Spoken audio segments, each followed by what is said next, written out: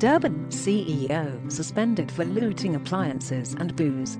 A chief executive of a financial institution who was arrested for participating in looting has been suspended for allegedly looting booze, a washing machine, and other accessories in Durban. Qhawe Sithole, founder and chief executive of Pretoria-based Ubuntu Wealth Management, allegedly looted a washing machine, a bar stool, alcohol, and other braai accessories. Ubuntu Wealth offers financial planning advice for wealth and investments, asset management, income solutions, and equity segregated portfolio strategies. Calls made to listed company telephone numbers were not in operation on Thursday. Sithole was arrested by the police in Umhlanga earlier this week and was also called out publicly by friend. Ubuntu Wealth Management's Chief Operating Officer Qhawe Sithole said in a statement shared on Facebook that the board had met this week and elected to suspend Sithole.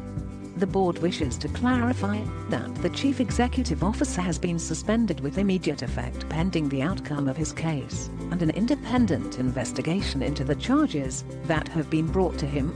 Once the board receives all facts to this case and has studied the findings, the board will take the recommended disciplinary action against the chief executive as required.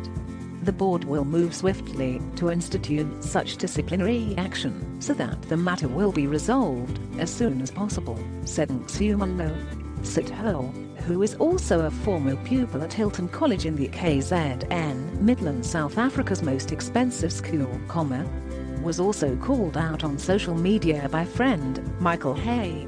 Hay wrote on Facebook, "Qhawe Sithole, I told you I was going to make you famous for looting and stealing. You in your Wrangler with a washing machine, bicycle, braai stuff, bar stool, and alcohol.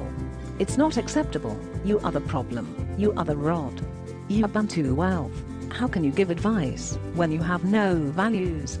You are a disgrace to your old school Hilton College. You are a disgrace to the FSCA, Financial Sector Conduct Authority, You are a disgrace to our wonderful country. I can't believe you did what you did," wrote Hay.